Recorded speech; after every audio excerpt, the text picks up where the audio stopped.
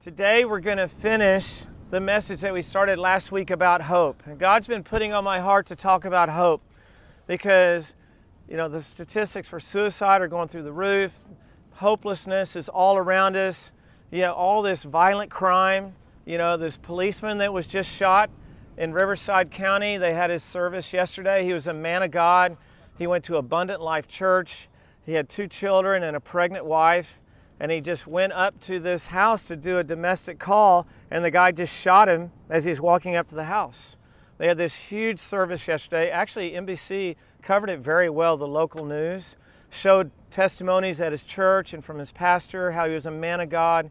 But a hopeless person shoots a cop, you know what I'm saying? Because he has no reason to live. He's just like, I'm just going to shoot this cop. I don't care about his life. I don't care about my life. So God is calling us to be a beacon of hope, a ray of hope, right? And so that's why we're going to go through Psalm 23. And as you turn there, I would like to pray. Dear Lord, I just thank you for your word. I thank you for Church on the Beach. I thank you, Lord, that you have given us hope, that we can wake up every morning and open our eyes and not be hopeless. As David Crosby and Crosby, Stills, Nash Young once sang, helplessly hoping. We're not helplessly hoping. We are hoping with great joy and expectation. In Jesus' name, amen. By the way, David Crosby just died. All you old hippie guys like me, and he was a fantastic musician. He desperately needed Jesus. He was a heroin and cocaine addict and alcoholic his whole life, and he doesn't know how he survived till 81. But he just died. And he did sing that song, helplessly hoping. We sit by the window and wonder. Well, no, we don't do that. We have Jesus, right? So I'm going to review what we did last week real quick and get down to where we finished. So, verse 1 in Psalm 23, the Lord is my shepherd, I shall not be in need. Well, that's what it says in the New American Standard, which I teach from. The King James Version says, I shall not want, right? We talked about that last week. How is that showing that we can have hope? Well, number one, he's going to provide for us. I will not be in need. I might not get my wants necessarily, but I'll have my needs met. And there's verses there to look up. Verse 2, he lets me lie down, excuse me. He lets me lie down in green pastures. He leads me beside quiet waters. Second point we brought up last week is the Lord brings rest and contentment. We as believers can rest assured, guys, we're okay. Everything's going to be okay. Look at your neighbor and say, everything's going to be okay. Relax. His burden is light, right? We know he's going to take care of us. I was thinking about this last night. It's like when my mom or my dad used to tuck me into bed, and I just felt like everything was going to be okay. Not everybody had that when they were young, I understand that, but for me, that's a great memory of my mom or my dad reading to me and tucking me into bed. Just let me know everything's going to be okay. And they just really put that in me. My mom, they were believers, There's nothing better than being restful and content. I've always told my kids in my class, if you can settle yourself and just sit there and not have to do anything, then everybody will love you, especially teachers. But that comes from just knowing everything's going to be okay. I have to go do something. I could just sit here. I'm okay. I don't have to do anything. I don't have to drink something or smoke something or watch something or listen to something or walk somewhere. I can just stop and I'm okay. The Lord does that for us. We have hope. Verse 3, he restores my soul. He guides me in the paths of righteousness for his name's sake. He will restore my soul. Praise God for that. How many needed restoring? Right? Humpty Dumpty sat on the wall. He had a great fall. All the king's horses, all the king's men could not put him back together again, but Jesus can. Right? That's the second part of the story. He restored our soul. And then he guides us. And then his guidance gives him glory. For his name's sake, he gets the glory. So that led us to point number 3 in our notes. The Lord will equip us for our mission. These quotes I read last week, these are really good. Rest is to fit for work, and work is to sweeten rest. He does that for us. He gives us the rest so that we can work, and then we have a good work in His name, and then we can rest and put our head on our pillow and have a nice sleep. Another quote, joy in God is the strength of work for God, but work for God is a perpetuation of joy in God. Right? So, when you have joy, you have strength to do it, to serve Him, and then when you serve Him, you get joy, and it makes you want to serve Him again. And it's this wonderful, beautiful snowball all in the right direction. Amen? So, of course, if you don't have that, you become the downward spiral like the Smashing Pumpkins sang about years ago. And you don't want to get into the downward spiral, into the drain, and that's where people kill themselves, right? They just lose hope. God provides rest for us so we can serve Him. We all have a mission, a call. I take great hope in this, y'all, knowing that I have purpose. That's why when Rick Warren wrote that book, A Purpose-Driven Life, he sold millions of copies because people want to know they have purpose. I have a reason for being. I'm not just this random production of this myth called evolution. This crazy theory that has no evidence, that Darwin came up with to try to remove God from the equation. So, people who don't know their purpose lose hope. There's a suicide every 11 and a half minutes in the United States. So while we're having this message, there's going to be about 6 people that kill themselves across the country because they have lost hope or they're addicted to opioids or something and they emotionally can't find a way out. But we can help those guys find a way out. Suicide is the 3rd leading cause of death for 15 to 24-year-old Americans. The 3rd leading cause. And I said last week, what's the first leading cause of death around the world last year? Abortion. 73 million babies. 73 million, and our government funds it. Wow. Woo, I would not want to be them when they die and face Jesus. So it's so interesting. I don't know. Google it. Good question. So, and then last week it was so interesting. I'm giving this message, and without identifying this person by name, this guy came and stood in the back last week, and I was just watching him back there. And at the end of the service, he came up to me, and I was introduced to him. And he came down here because his father had just committed suicide in November, and he came down to this spot, to the place where his dad taught him how to surf. He's from Playa del Rey, and he didn't know we were going to be here. He didn't know I was going to be preaching, and he certainly didn't know I was going to be teaching on hope and suicide. Coincidence? No, not a coincidence at all. I looked at him, I said, God loves you so much that He had you come here today to hear this message and be with us so that you could be the person in your family right now that has hope. His dad worked with a band called the Suicidal Tendencies for years, okay? And he actually became a believer at the end, and things went sideways. He lost hope. But how cool that he came so that he can take hope back to his dad's brothers and sisters, to his uncles and aunts, to the grandkids, and say, no, we have hope. Jesus is the answer for the world today, right? Like the old song. Above Him there's no other, Jesus is the way. Enter all the singers. Could turn into a musical.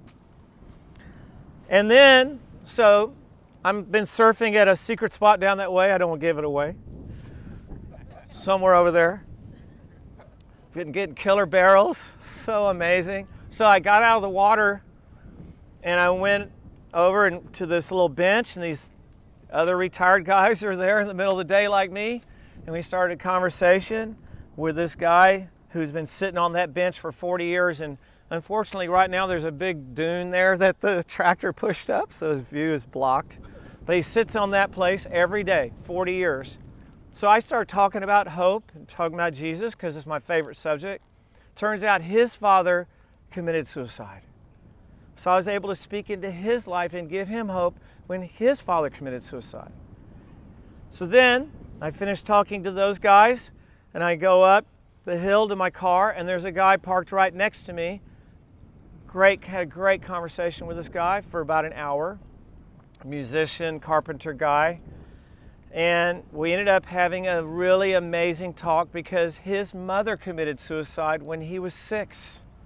So I've just been running into these people one after another, and I was able to speak into this guy's life and tell him that Jesus is hope, and he said he wants to come to our church.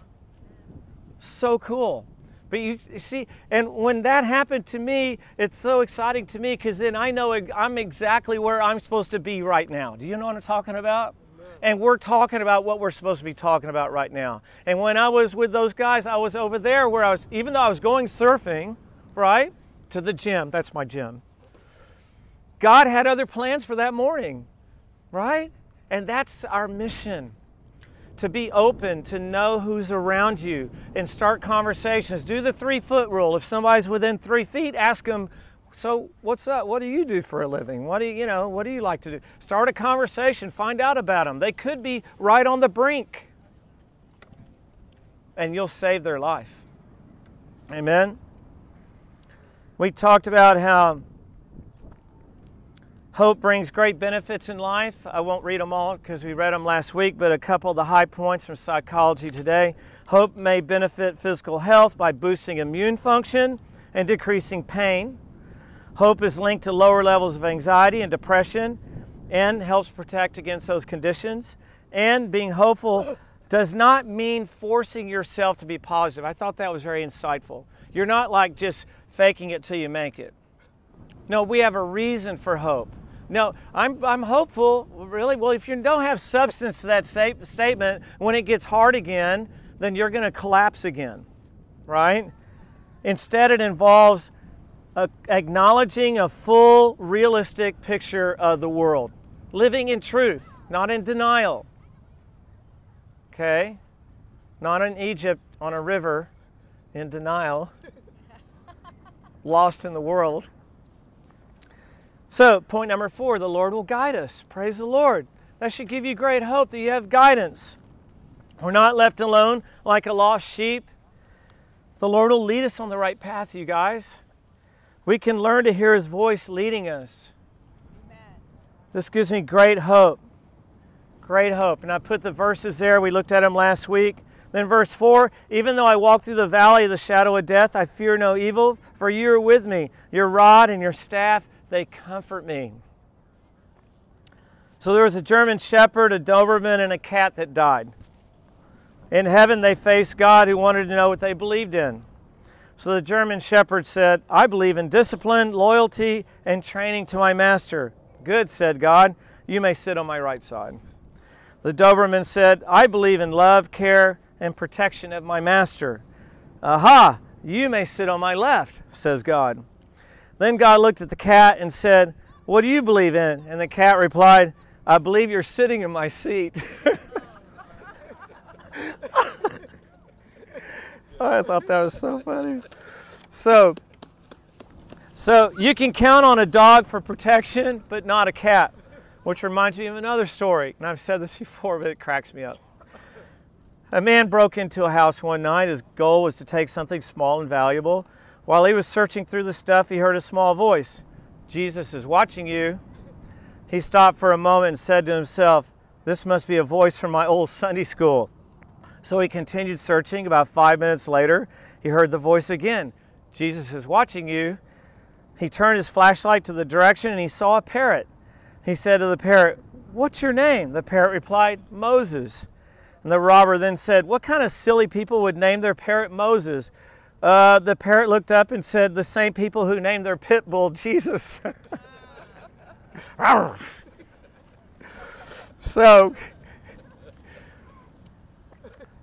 But there's nothing better than Jesus himself protecting us. Amen? Amen.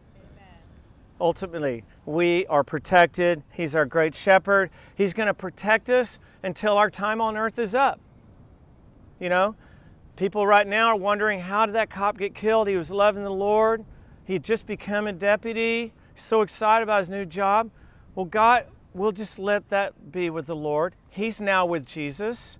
Okay? And now because of that, this is my first thought right now. When the seed of wheat is planted in the ground, it gives life, right? So his life being planted now is going to bring change and things happening in that part of Riverside County and Marietta and those places where he's from. And I'm sure people are going to love on his wife and his kids.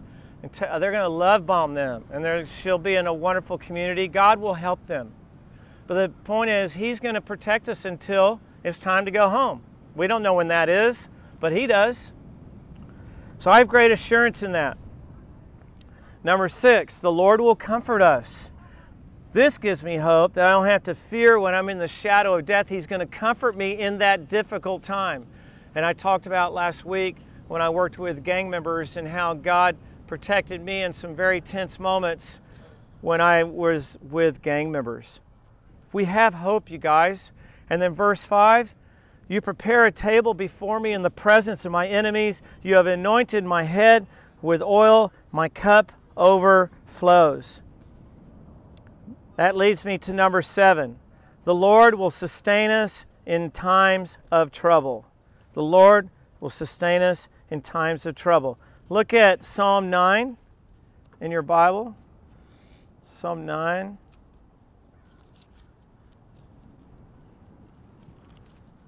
Verses 9 through 10. Cold fingers don't fail me now. Wow. Okay. Okay, here we go.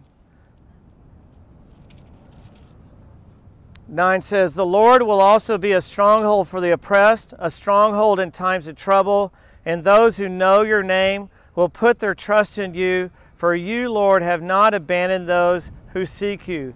I find great solace in that.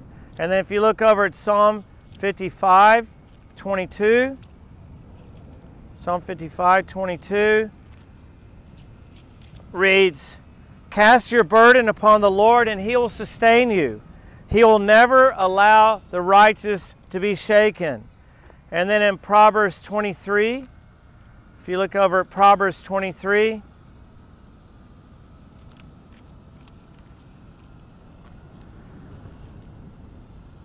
verse 17,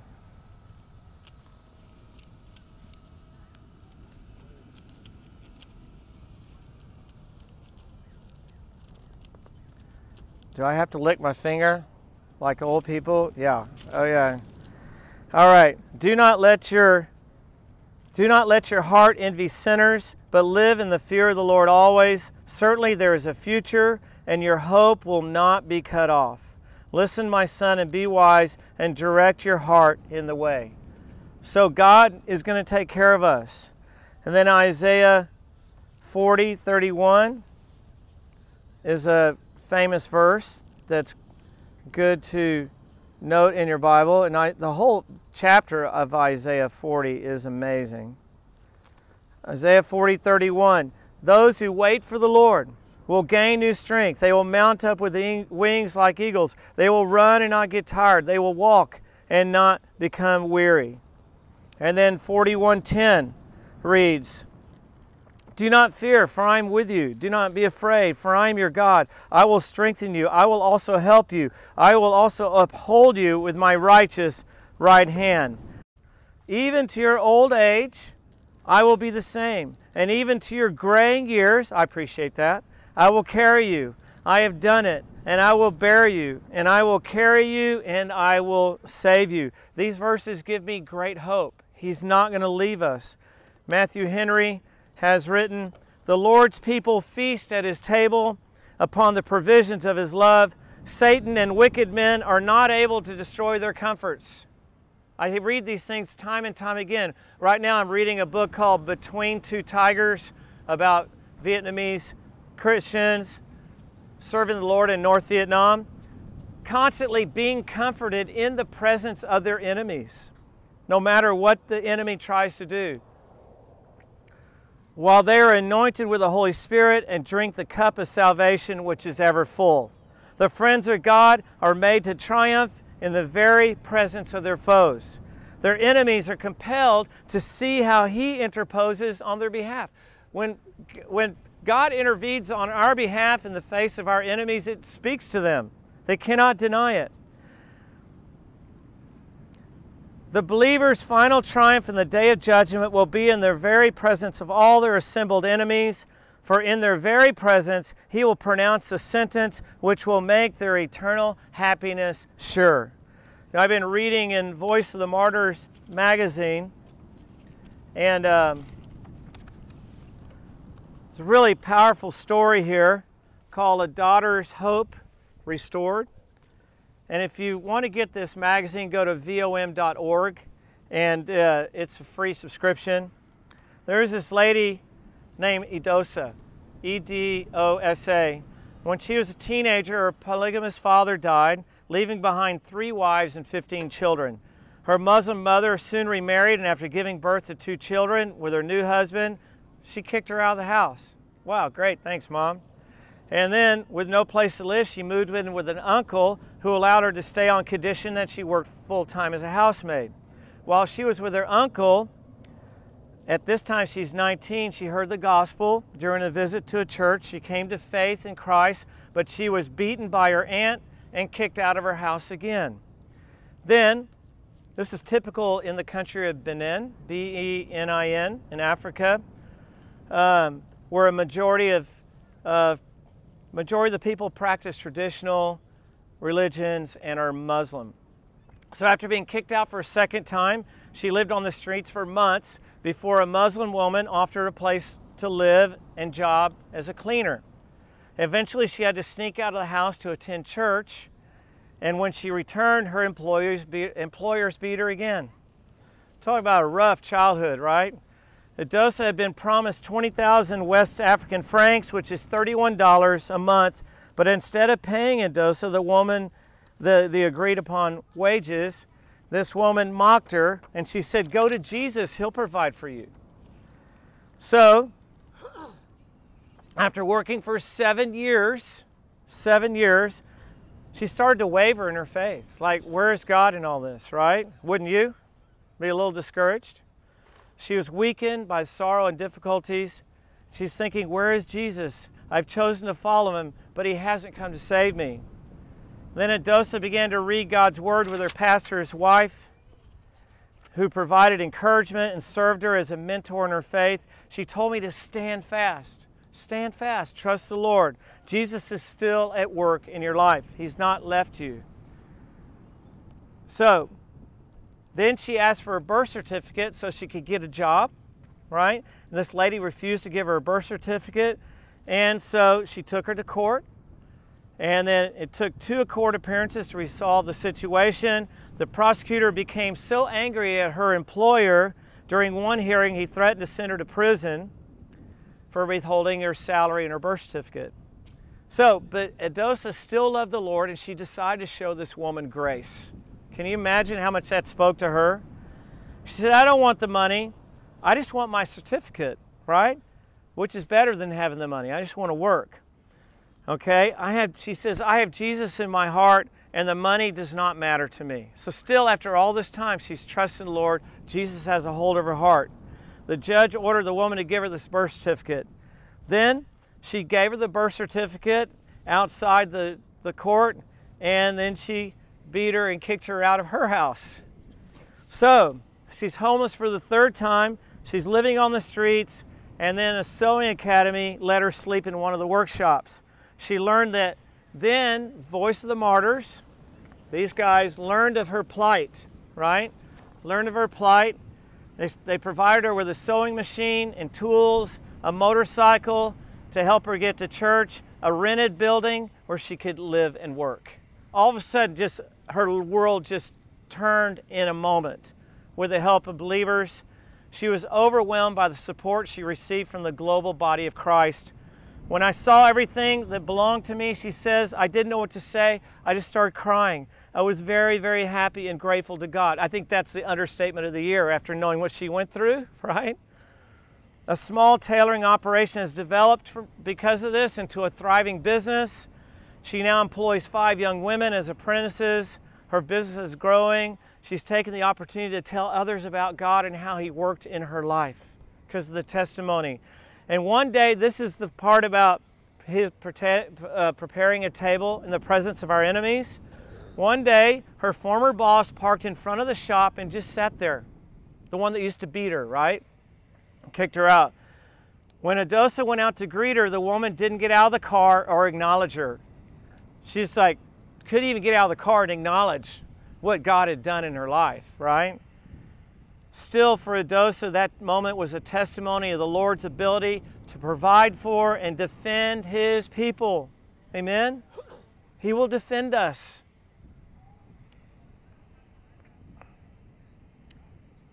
Especially against those who persecute believers because of their faith in Christ.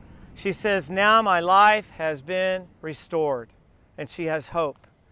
My faith has come back. I now believe that the Lord can rescue. I just had to be patient.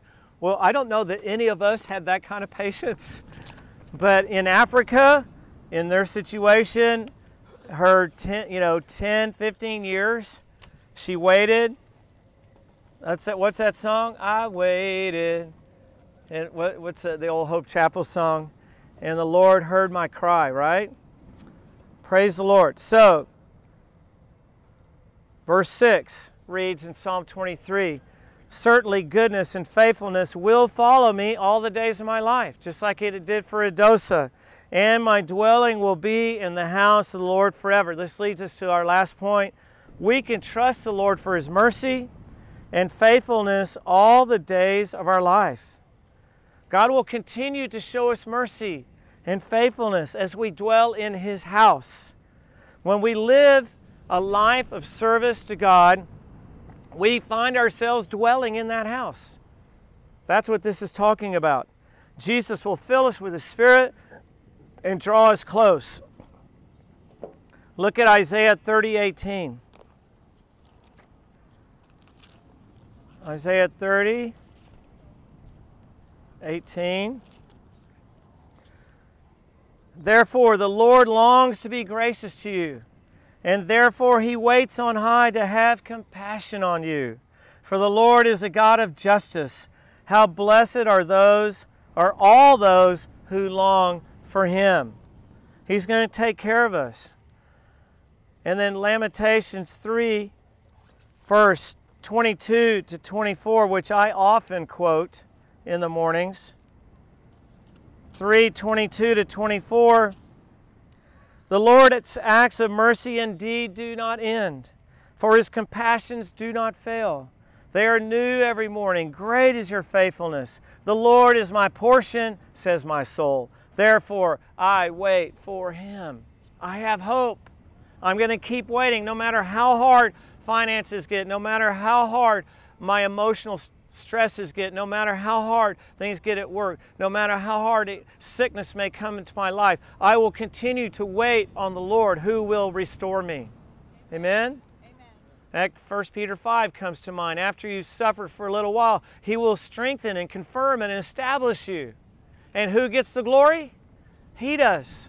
He gets the glory, not by pulling up our bootstraps. Who has bootstraps anyway? And no bootstraps to pull on. We need Jesus. And then in Hebrews 4, if you turn over to Hebrews 4, verse 14, as we're getting close to the end here. Hebrews 4, verse 14.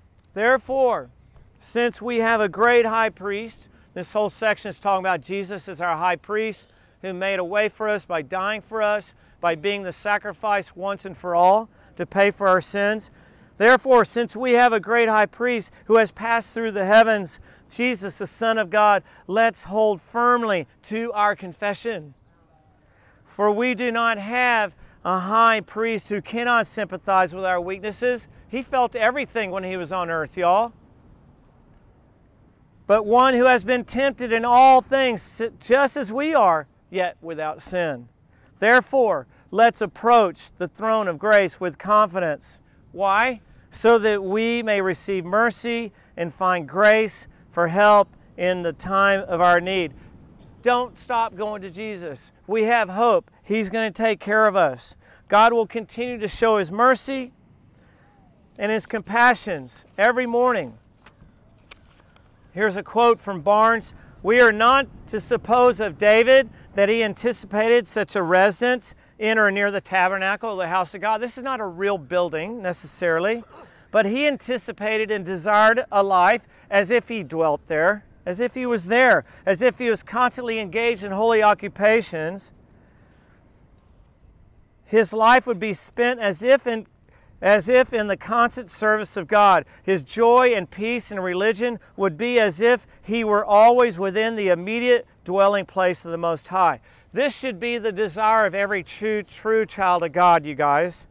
Wishing to live, worshiping, being in holy things, because we find peace and joy as we serve the Lord.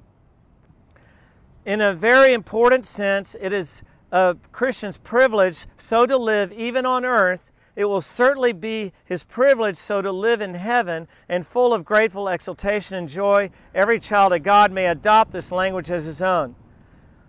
God, goodness and mercy will follow me all the days of my life as I dwell in the house of the Lord forever. So people may look at my life and ask me, maybe ask you, so why do you go to the church all the time? Why do you have to go to church? Why do you have to listen to worship music? Oh, we're worshiping again? You're going to sing another song? You know, don't you want to do something else? Why do you always have to listen to Christian music? I mean, seriously? I mean, that's so legalistic, right? Why do you have to read Christian books? Why do you have to be a Christian biography? Can't it be? I mean, Steve Jobs is interesting, right? Well, why do you have to want to read John Wesley? Why do you want to read George Whitefield? Why is that? Why do you want to find out what God wants to do with you? Why not just go pick something good? I mean, pick a great adventure around there. Why just pick something? There's great things to do in the world. Why do you want to do what God wants you to do? These are good questions, aren't they, right? Why do you want to know your call? What is so important about all that? Why? It's because when you live like that, you will dwell in the house of the Lord. Amen. Come on, y'all. You will dwell in the house of the Lord, full of peace and joy, and be filled with His Spirit continually. Continually. We just read that on Thursday night in our house, Acts 13:52. After the apostles went through all this stuff going on, and they, at the end of the day, they were filled with joy and the Holy Spirit continually, and moved on to the next mission. That's what life brings. We can smile at the future. That's what the Proverbs 31 woman said in verse 25. She smiles at the future. Can you smile at the future right now? I believe you can, because we have hope. It looks bright for us, y'all. Even though everything on earth can go sideways, it's bright for us. Look at your neighbor and say, the future is bright. The future is bright. You got to believe it. You got to believe it. If you believe, you can have hope. And we believe, it's like a jump, side angle, side. If you believe, you can have hope. Since we believe, that means we have hope. It's a proof text, right? C.S. Lewis said, there are better things ahead than any we leave behind. Isn't that good? There's better things ahead than any we leave behind.